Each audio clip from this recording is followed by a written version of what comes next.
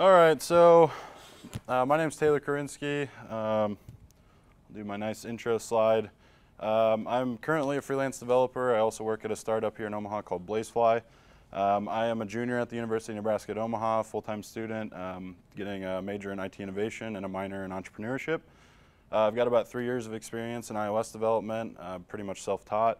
Let's see what else. I've got about 6 apps up on the store. One of them, hopefully soon, will be Race Note.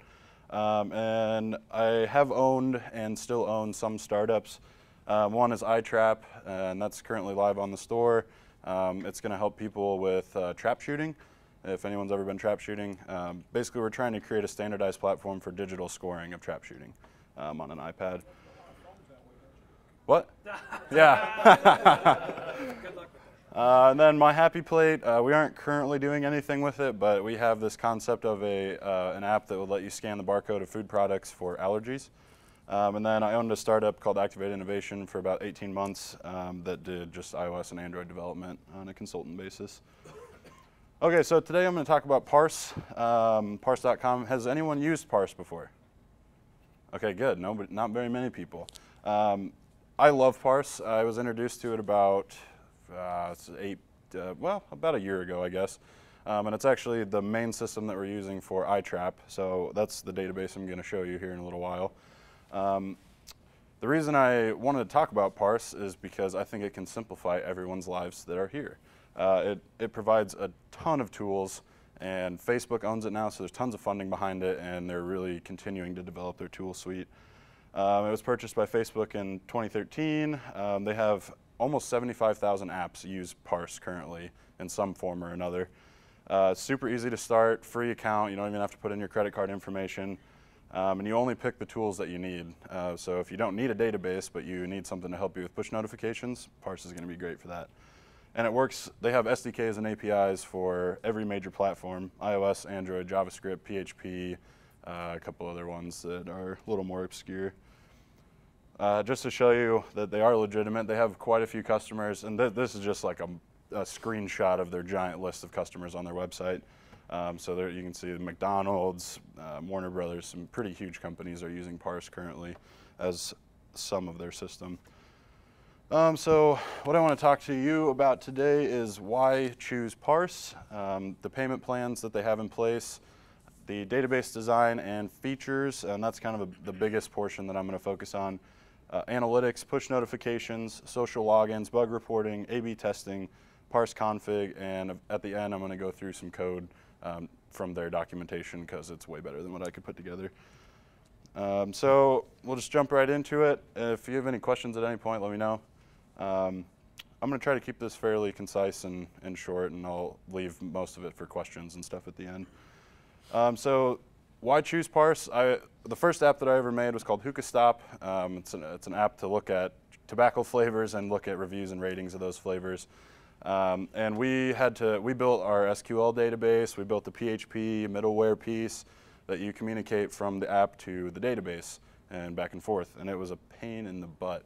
That was like a huge part of the issues that we encountered. A lot of the pain and suffering was involved in that piece. So jump into something like this makes my world a heck of a lot easier.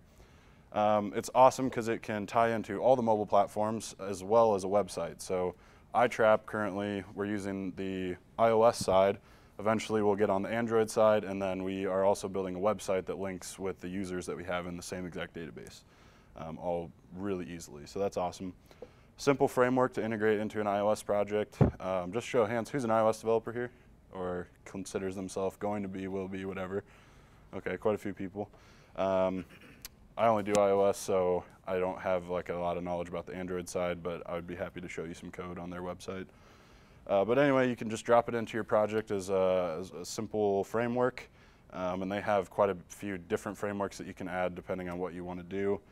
It's going to speed up development time. I would estimate maybe 20 to 30% it's going to speed up your development time, and I'll explain why here in a little bit. Extremely well documented, so that you can go to their website, click on the section that you are working on, and then they even have, like on the iOS side, you can click a simple button and it'll turn all the code on one page from Objective-C to Swift. So they have that all set up now, which is great.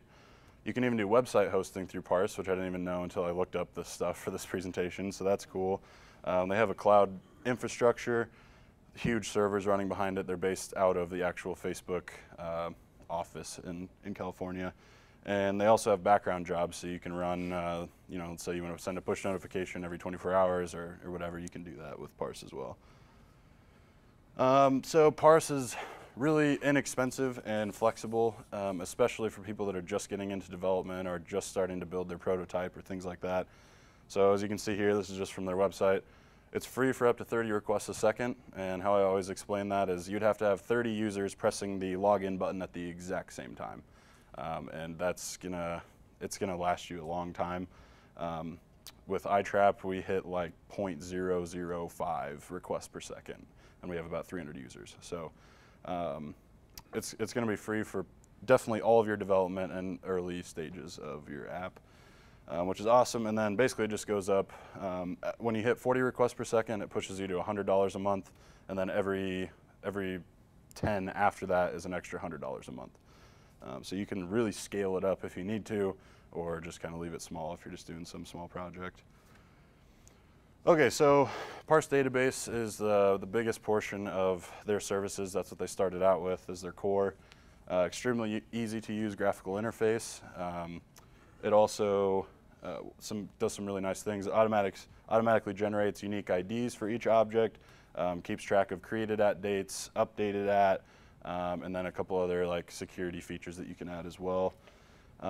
It's also a standard relational database, just relational database that you can set up your, you know, your keys and such. And then for some reason they call them tables classes. I don't know why, but that's what they're called in Parse. And one thing that's awesome with iOS that was a pain when we were doing it with a regular SQL database is they support pretty much all of the major data types that you're going to be sending to the database from iOS. So you can send it an NS array as is, and it knows exactly what to do with that. So I mean, I wouldn't recommend storing arrays of data inside of an object database, but you can. NS data is nice, NS files, so they already have a file stream set up if you want to do images or videos or whatever you may be doing. And then UI images, same thing, real easy to do. Yep. Does it work? Is it like behind the scenes? Is it actually a relational database, like, or is it kind of? Like, does it yeah. also do like NoSQL? Is it also like a NoSQL? Like, do they have like a NoSQL option depending on like data or what you want? So there is no SQL in Parse at all. I'll get to that when we get to the code section. That's what's super nice about it. No, you kind of have to set up your relations, but they have all of that code set up if you want to, create objects that relate to each other. So it's a little bit more open than a standard SQL database, but if you need to, you can always set up your relations. Well, I was just wondering, like, do they have an option where it's more like a Mongo or Couch? It's not. It's object stores. It's all based on an Yep. object store, but they are relational object stores. Oh, okay. So what they have. So it is like a NoSQL database, but with relation stuff. Yeah, built it's like on an top. IndexedDB kind of situation. It's got some relations and comparisons, but not. It's a little bit more than Mongo and a little less than a relational database. Okay. Yeah. In the middle. Okay. So that's a good explanation. They also have geolocation objects built right in, which is nice. It stores your latitude and longitude. If you're ever keeping track of your geolocation or geofencing or anything like that. So that's one feature that I actually dove into. It's pretty nice. And then, so some more about the database. They also have a predefined user class, which is really nice. You can create custom classes, custom tables. But the user table is really nice because that's also an object that you can pull in your code, and it stores everything related to that user right in that one object, which is really nice. You can do roles and access control list stuff directly in their interface and build it into your code as well. All passwords are encrypted by nature in the user table, so that's another nice feature of the user table. So queries return objects that are similar to like a JSON object or in any form of an object in programming. So when I pull a row from the database, from the Parse database, it returns every single attribute and I can access the ones that I want, I can update the ones that I want, and it's just super flexible, really easy. One new thing that they added this maybe like 2 months ago was core data integration, which is awesome because that's something that we had not a lot of trouble with, but it's just kind of a pain to do core data. And if you have to build something that keeps data synchronized between your local app and a cloud database, it can be kind of a pain to do all the checking and equalizing and that kind of stuff. So it actually handles all that. I haven't dove into it yet, but as far as I understand, it handles all that. Sets up your core data structure, your database inside of your app, and then handles the interaction automatically. So if you add something to core data, it'll automatically push that to Parse as long as you have an internet connection, which is great. Communicate directly to your app or to your data from your native iOS, Android, JavaScript, PHP, depending on whatever you're using, which is great. So instead of having to do an SQL statement, I can literally say get object ID, and it pulls me the object in Objective-C. So the whole thing is set up so that you don't have to do any more SQL, but you can just write code directly in your app to integrate with the objects and the data that you have in your database. And then nice feature, all classes can be exported to an email address that you have set up with your account. So if you want to do monthly backups or something, it's extremely easy to do that. One feature that I want to point out was save eventually, and I did talk about that with iTrap, but it's something that's really nice if you don't have to create like a queue anymore for data that's been offline to push it to online. You just say parse object, save eventually, and as soon as you get an internet connection again, it'll push it up to the cloud. So you don't have to handle building all of that structure, which is cool. And they also have a delete eventually, same kind of deal.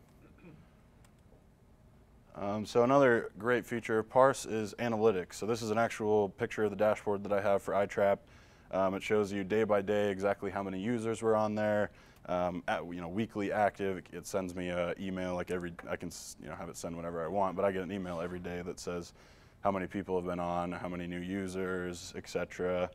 And I'll show you this when we jump over to the website, but you can see events. You can actually look at your data and see how, like, you can check your users table, see how many people are signing up or leaving. And then it also shows you retention, which is really cool. So it'll keep track of which users are accessing data from your app and provide you, percentages to see how many people are coming back and using your app on a regular basis, which is pretty cool. Performance, and that's more related to the Parse server performance. And then crashes, which I'll get to later, but you can keep track of accurate crash logs directly from Parse as well. One thing that I found Parse to be a lifesaver for was push notifications. With iOS, you may know you have to create an Apple push notification server a lot of the time, and that can be tedious and difficult, and it may not really always be what you want.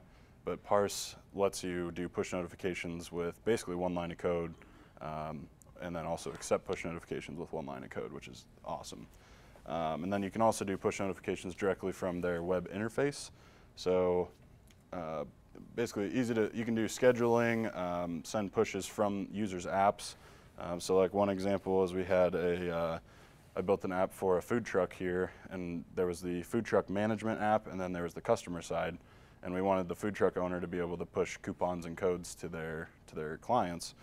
So we built in a functionality. You pick the code that you want and you hit push, and with one line of code, it sends a push notification to whatever user group you want to push it to, which is awesome. You can target group segments. So instead of being pushed to everyone, if you just want to push to Android users or iOS users or a specific group of emails, you can do that with Parse, which is really cool. Yeah, so as an example, you could send a push notification to one person on their birthday, just with the power of what is going on behind the scenes. You can always push to specific platforms as well. So that's really cool. A lot of the time, how I would use it probably is to set up push notification receiving on the app side, and then in your web portal, you can type up the notifications you want. It even shows you exactly what it's going to look like on their phone. For Android and iOS, and then you just hit push. You can, if you want to send it out later that day or next week or reoccurring pushes, you can always do that too. So Social logins, we've all had to mess with authentication stuff, and it's not terribly difficult, but it's not terribly easy either. So Parse handles all of that stuff natively in their SDK, and you can integrate Facebook and Twitter login with just a few lines of code, which is great. You don't even have to do any database interaction, and you can basically store their Facebook and Twitter logins as a PF user in your user table, which is really cool. Stores all your tokens and stuff securely, so you actually never see any of that information. It's all handled behind the scenes through Parse. And then they also have pre-built social login view controllers. So if you just are starting out and don't want to build a whole interface with the, stay signed in and the reset password and all that, they have those pre-built, so you can just put in a login view controller, and it'll run right from there with all the background stuff already hooked up and everything. So. Believe it or not, Facebook has completely switched over their code structure to use Parse objects. So when I was going to look at their developer stuff for another app I'm working on, and all of their code examples are PF objects, and I just thought that was a really cool thing that they purchased this platform and then they actually are using this platform, which is cool. Bug reporting. So this is something that they just added. There's not a ton of functionality yet, but it's handy. I actually threw it in an app that I'm not using Parse for on anything else. I just wanted to see crash log stuff. So with one line of code, you register the app in your app delegate for crash reporting. And then if anything causes your app to crash while any user is using it, it'll send a ping up to Parse, and then you can go and check your crash log. And then you just upload your DSYM file from your project, and it'll give you your actual stack trace that you can view and see exactly what they were doing and how you can fix it. And then you can always organize your crashes to see which ones have been resolved, and then which ones you still have working and need to work out and that kind of stuff. So really, I know there is some other services that do more than this. Mint is one that I have used that does actual real-time crash logging, which is pretty cool, real-time user data analysis. But I think that they are going to be building out this section quite a bit more over the next couple months, but they just released it, so it's pretty light. A/B testing, I haven't done this personally. This isn't a part of Parse that I've used yet, but right now they have A/B testing only set up for push notifications. So you can do like push experiments is what they call them. So you, like if I want to send a push notification at a certain time and another one at a different time, I can split my user base 50-50 and send a completely different push at a different time to those different user groups, and then it'll keep track of all the analytics and responses and stuff like that. It'll keep track of whether they opened it, when they opened it, that kind of stuff. So you can actually see which push notifications are most effective for your segment, which is really cool. Like I said, I haven't tested it yet, but I hope to here in the future. Parse config, this is also something really new, about 2 months old, and I have not used it yet, but it sounds pretty cool. You can, so a lot of the time if you have a minor UI change or need to change a background or a specific image or a button or something, that can be a lengthy process because you have to go through the Apple review every time you push that update. This can get rid of some of that pain. So instead of having to push a new version, you are creating your configuration of your app in a database. So it'll just register for that when you launch the app, pull the content, put it in the image views or whatever you need, and then if you need to make a change, you just change that asset in the database, and it'll automatically be changed for all of your users, which is pretty cool. I haven't tested it yet, but sounds like a neat thing that they're trying to kind of cut down on the amount of updates that you have to push out all the time. Okay, so that's all I have for like content. I want to take you to the parse.com documentation. It's, like I said, it's extremely well laid out, and it would have taken me a heck of a lot longer to put that all together. So I'm going to go ahead and jump there, and we'll go through some iOS code examples. But as you can see, there's just tons of just like a lot of different platforms that they support. Unity, I guess I didn't mention that one if you guys are game developers at all, which is pretty cool. But so iOS, and then obviously Mac as well. But we'll just start at objects. Really simple, basically in the exact same form that you would use a JSON object or an NS dictionary, where you're saving key value pairs, essentially. So to create a new object is as simple as pf object with class name, and you're basically just registering that object for a table. And then you put in, these are your attributes here, attribute names, and then the values. And then basically it's as simple as save in background, and it'll automatically save that object that you are trying to create. And like I said, it does create, like right here, it gives it a randomized object ID, so you're never going to run into multiple object IDs that are the same. And then created at, updated at, which are actually really nice to have, because every time a user pulls an object or pushes an object, it'll change that updated at, which can be helpful in certain situations. Just great advice for any developer on any platform. You should always store those times. Yep. Do it automatically for you. It'll save you so much time in the end, because one day you're going to run into an issue, and that's will really help. I would agree. Okay, so retrieving queries are really pretty easy. You're just creating a query with the class name that you want to pull from, and then get object with ID. There's all sorts of different ones that you can use. You can set, like, let's see. Okay, I might go into it later. Oh yeah, there's a query section. But anyway, queries are real easy. Instead of having to write a huge inner join and all that stuff, basically you just say, I want this object with these parameters, and it'll pull an NS array of all the objects that you want associated with those. Let's see. So these are the 3 special values, and you access those a little bit differently than you do your attributes that you set up. So the attributes you set up, you do with this bracket structure and the name of the attribute, but because Parse have these natively built into their objects, you just access it with the dot structure. And then refresh is super cool too. So instead of having to resave every time or delete, update, etc., you can change the things that you want and then just hit object refresh, and it'll update the object that you're using in your native code currently, as well as the object in the database. So with that 2-word thing, you can update your object in the database, which is really cool. And then local data store stuff, this must be the new, I haven't messed with this yet, but this must be the new core data structure from local database. Basically the queries are all going to be very similar to pulling from the actual Parse services. And then here's your saving objects offline, your save eventually function, so you can build it and then just push it to the queue, and as soon as you get an internet connection, it'll push it up automatically. Same with updating objects. You can pull a query for that one specific object, update it, and then save in the background very easily. Do you know how it handles like conflicts? I guess if you're doing offline stuff, if you would access something from like the web and your app, and maybe your app hasn't pushed it yet. Yeah, I'm not.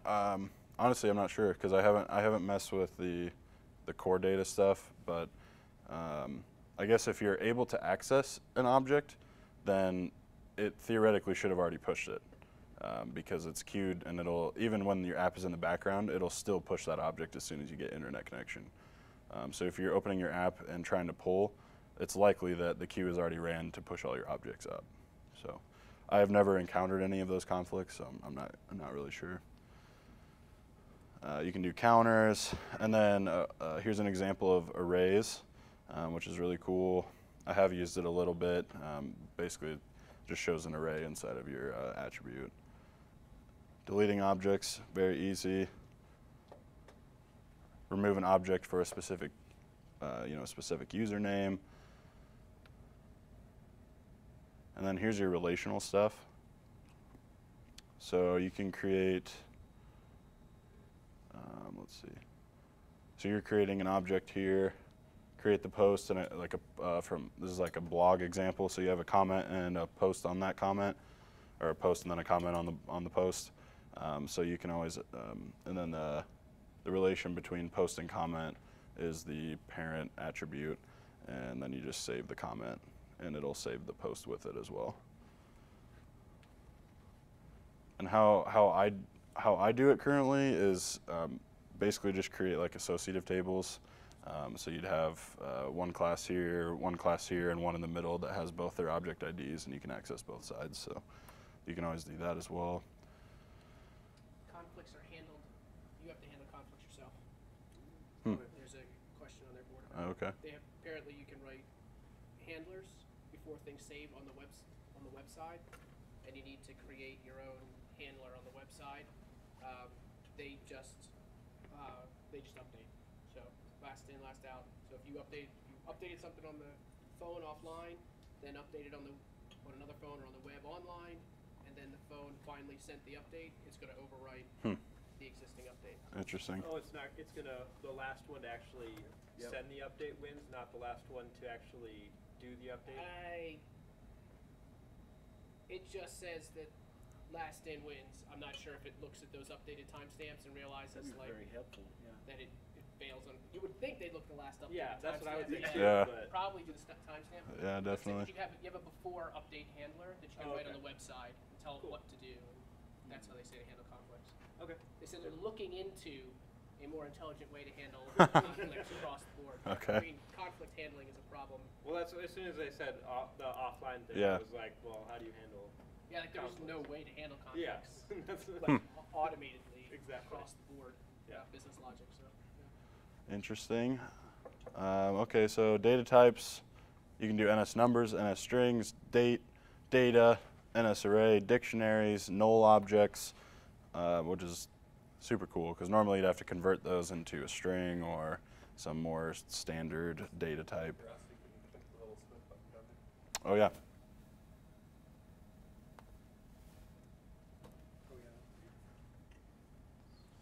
I haven't done any Swift yet, so I mean it's fairly readable as is, but yeah, it's a lot more simple, that's for sure. Objective-C can get pretty bracket heavy. Where Objective-C developers are and have done Swift, and like are looking at doing Swift like more permanently. Yeah.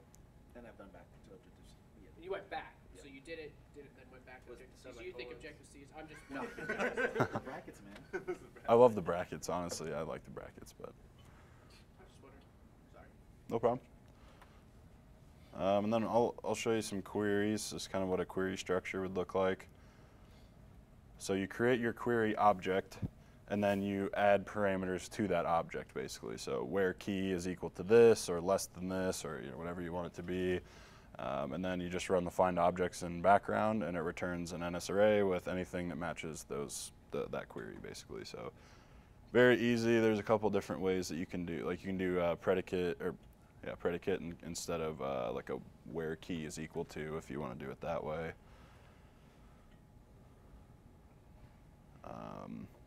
So here's some other things that are supported by queries. You can do not equal to, greater than, less than. Oh, you can also set the limit on the amount of objects that are coming back. So if you only want 5 or 10 objects, you can just set the limit on your query. And you can also pull first object that it finds that's similar to the query that you're looking for. You can skip 10. You can skip a number. So if you want the next section, basically you can pull the next section. You can order the different ways that you want. You can order by specific attributes, which is pretty cool. There's some examples of the different less than or equal to. Oh, and then you can also create an NS array of things that you either want to find or things that you don't want to find, which is pretty cool. And then you just add that to your query, and anything that's contained within that array will be part of your constraints. Not contained in, where key does not exist. Pretty much takes care of all of the major functions you'd use in an SQL statement. So, but like I said, all of this is just in native Objective-C. Instead of having to write a couple different pieces of scripts or whatever it may be, you can just do it directly from your Android, iOS, whatever you're working with. which in turn cuts down time because then you can just kind of keep going, pull your objects and work with them and then send them back, and you don't have to worry about learning a whole different language or whatever it may be. There's all kinds of stuff here. Like I said, this documentation is just it's huge. Some of the Facebook. Well, here's the user. So let's do push notification stuff first.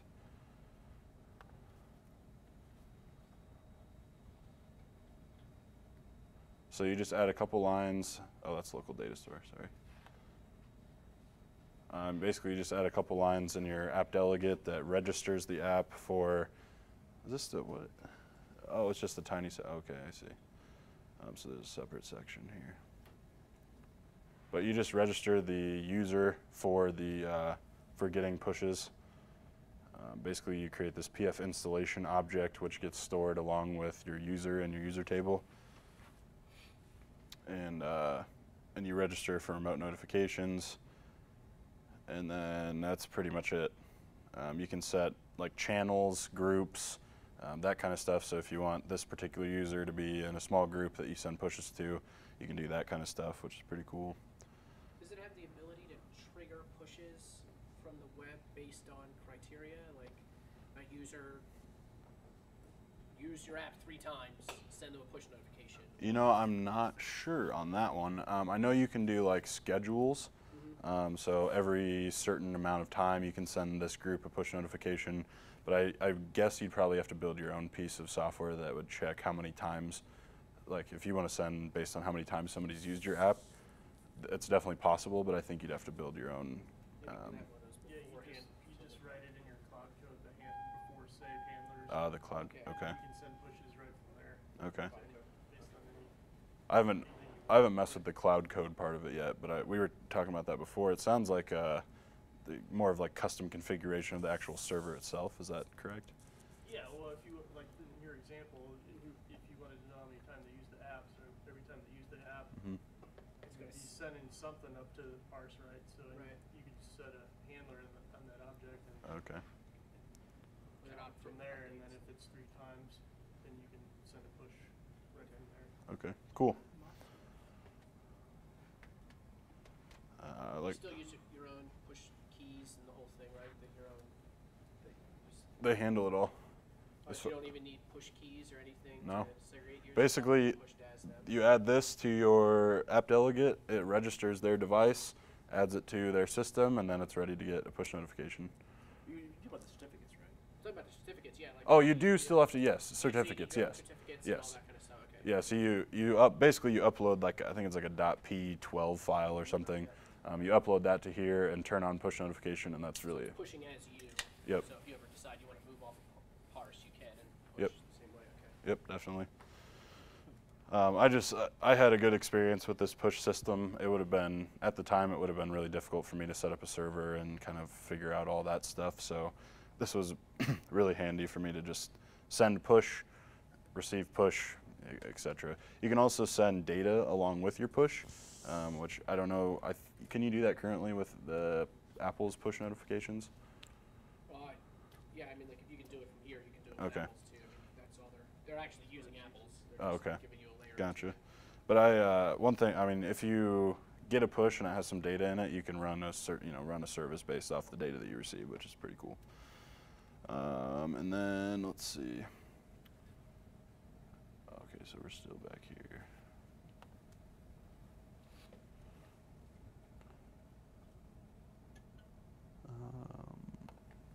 So here's your user table. User name, password, and email are natively built into a PF user object, so you don't even have to set those up when you create a PF user. Logging in is 1 line of code, and it does the whole secure transfer token stuff all on its own, which is cool. You can also do email verified, so Parse will handle the sending an email to a new user to verify their email address. It handles all of that interaction, which is really cool. So is this session-based security? Log in once, you get a token, you stay there, or is this RESTful? Do you know? I'm not sure. I would guess that it's session-based, but I'm not sure. So once you actually log in a user, you can access a PF user object, and you can just get the current user. So you can always have access to anything that is stored inside of your PF user object. You can always have access to that at any place inside of your code, which is pretty cool.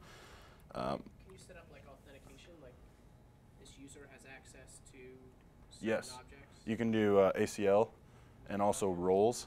So they actually have a full class dedicated to roles. So if you want them to only access certain content, or have, like we did it with iTrap, so that certain people only have certain levels of subscription service. And you can just do that on a role basis, which is pretty cool. And then the ACL stuff as well. So. Anonymous users, if you want people to just kind of have their own information, but you don't want to provide email, password, that kind of stuff, you can do that.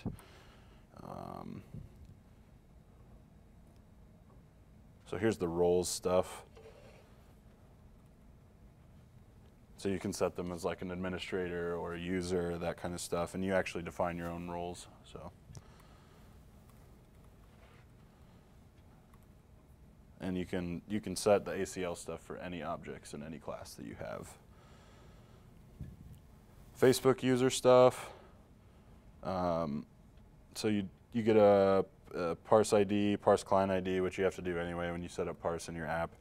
But this sets up all of your Facebook session token stuff, authentication stuff.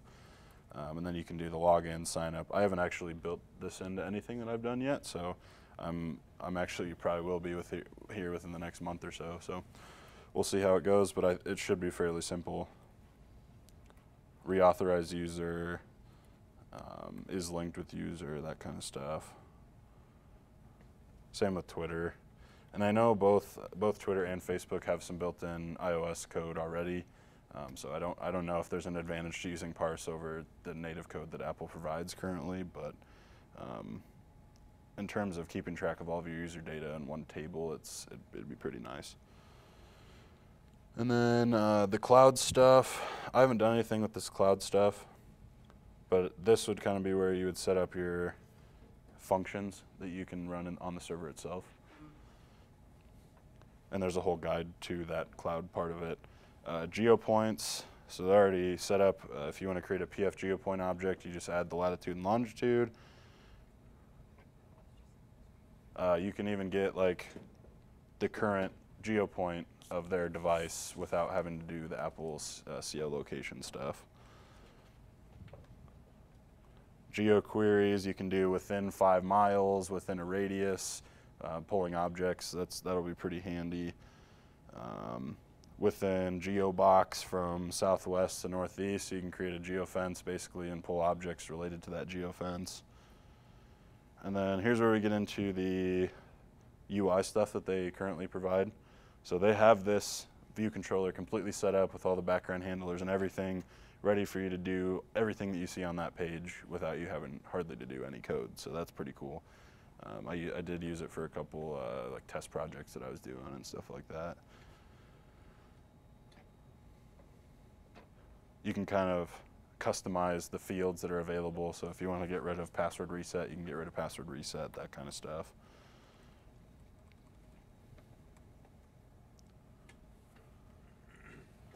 You can customize your logo for all that stuff. In-app purchases, this is something that I haven't seen before.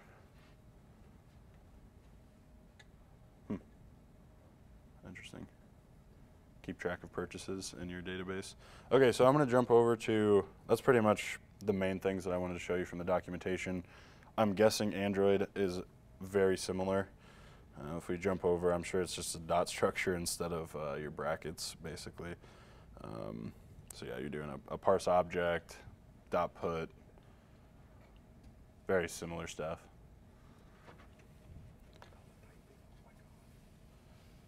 Okay, so I'm going to jump over to the actual database that I have for iTrap just so you can see some of these features live.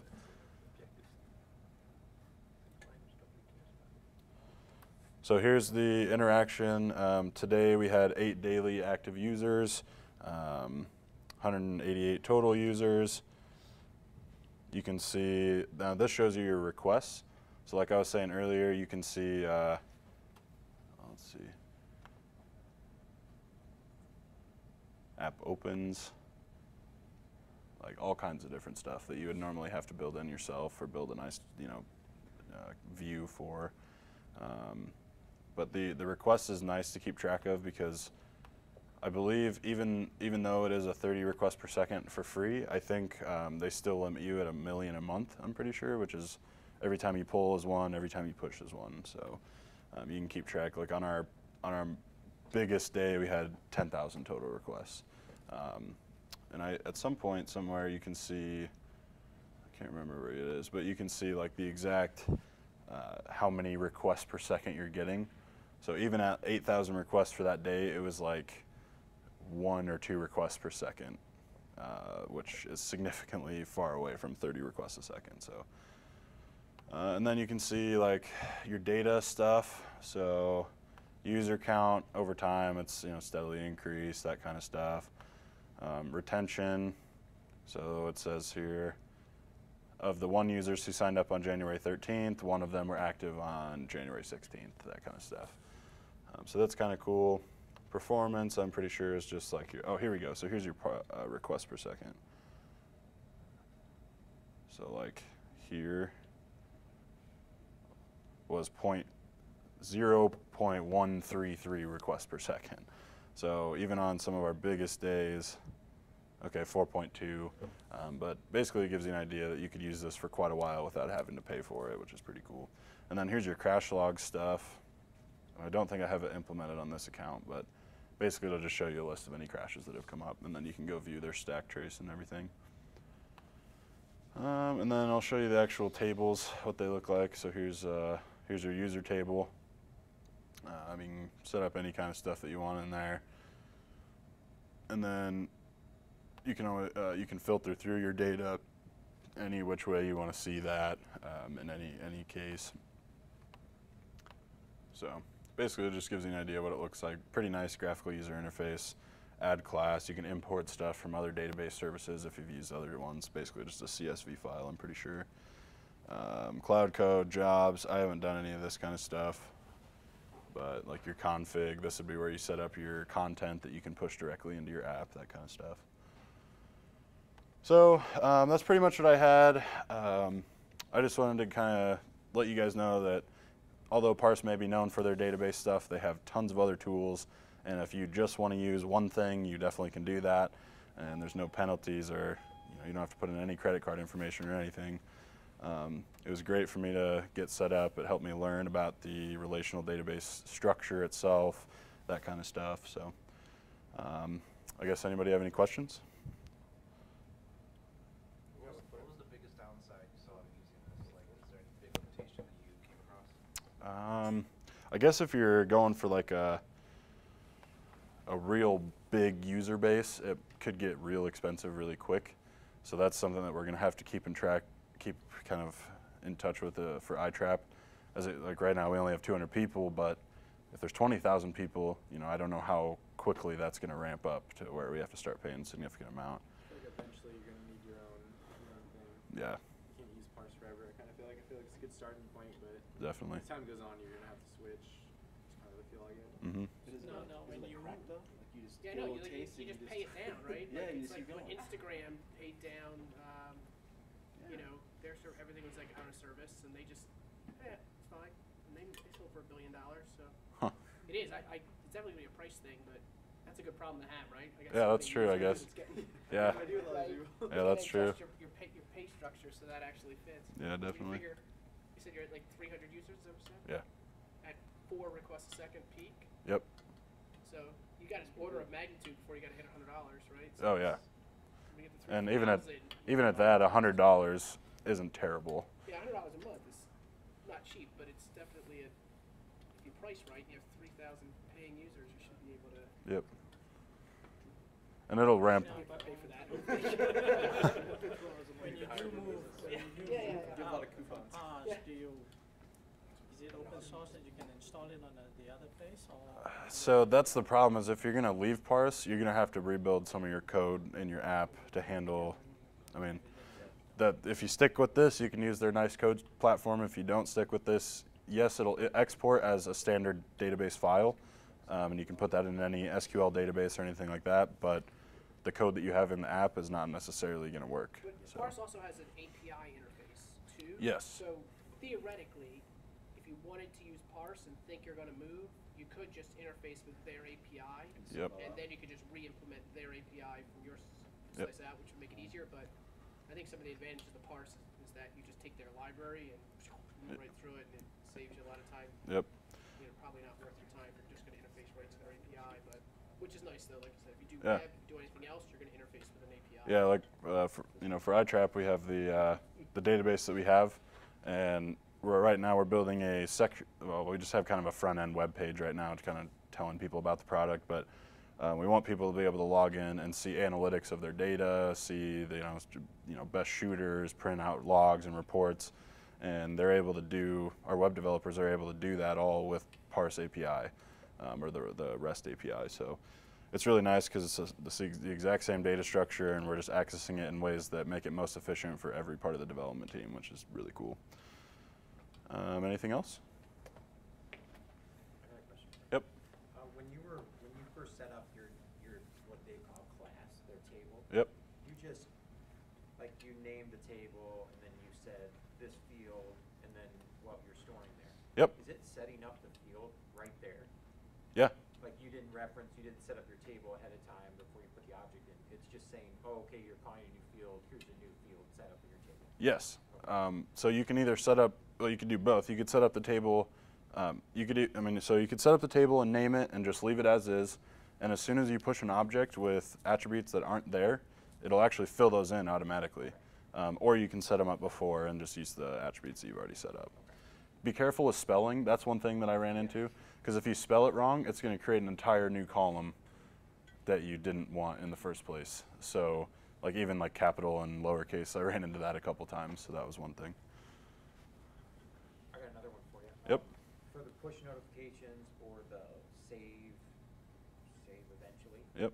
What do you have to set up for that? Like you have to set it up in your app delegate. As long as you have the Parse framework installed on there, push notifications you do have to register. There's a register section where you set up the installation of the push notification service. But for save eventually, that's just a line of code that they have available. So you don't have to do anything special for that. Cool. Awesome. Do they charge for those? So for up to 30 requests a second is free. Push. For push stuff? No. Nope, that's totally free. So, it's part of your requests that you use. So every push you use is a request, every pull you use is a request. But it's they don't charge a separate fee for the push notification stuff.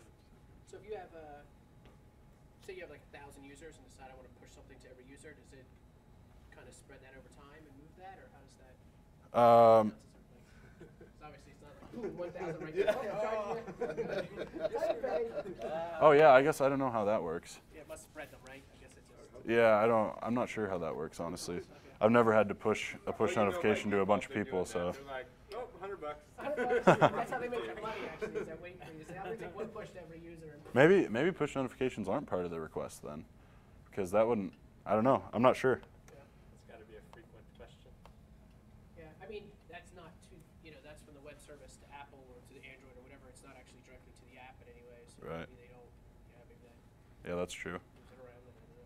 Yeah, I don't know. I guess that's a good question. I'm not sure how that works. But they do, like I said, they have a nice graphical interface for pushes on here, so you can draft up all your stuff, save them, schedule them, that kind of stuff. So, Is iTrap subscription based? sort of. There's different tiers. So right now you pay based on how many shooters you're going to have on your team. The top end is $29 for unlimited users. But we're working, once we get the analytics side of the website done, so here's the current website. And right now you can just log in and view your account details, purchase a new subscription, that kind of stuff. I guess not subscription yet. It's a one-time fee. But once we get the analytics portion of it done, where you can print out reports, view all the stats and everything, we're going to start charging yearly or bi-yearly, just because of the way the trap season works. It's only about 4 months at a time at different points throughout the year, so we're just going to kind of charge by season, basically. And this isn't going to load, so. iTrap.com taken? Yep. We tried. It was this nice lady, not very nice lady, from like California or something, and she had it and had no idea what it was going to be used for, and she wanted like $600 for it, and we just like, not worth it. So, but I like iTrapShoot.com. It's also iTrapShoot.com. We have both of those. So, yeah, this was definitely my kind of cornerstone setup for Parse. This would have been extremely difficult without Parse because of the amounts of data that we're pushing. And you can have, like Mount Michael, this small team that we started developing this for, they had 11 shooters, and by the end of their one season, they had 30,000 records on paper that were handwritten. So in terms of the app, when we have 500 or 600 people on a team using it, that can stack up significantly, and it would have been pretty hard to manage with a regular system. So Parse was very helpful with that. And then, like I said, there's the, hopefully within the month, there will be a beta version of the analytics portion of that. So. So can this be useful for just developing on the web, or is it really more valuable for iOS or Android? I would say you could use it. I would use it for anything. Like, we're using it for that website. And yes, we are pulling data that you set up in the app, but. They have JavaScript for it? Yep. JavaScript, PHP, REST API, that kind of stuff. And a quick question on the push notification. Yep. Is there the ability to do a push to text? I don't think so. Like push to an SMS message? Yeah, or push to email?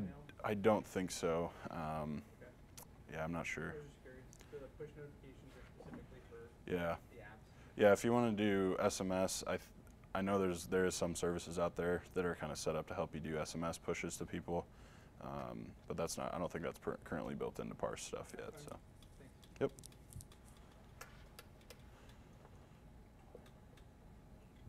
Am I on time? Yep. Awesome. Well, I appreciate the time. I hope that you guys can at least check this out, go through the documentation, see if anything could be useful for any of the projects you're working on right now. I preach this stuff. I could probably be the salesperson for Parse. So, yeah.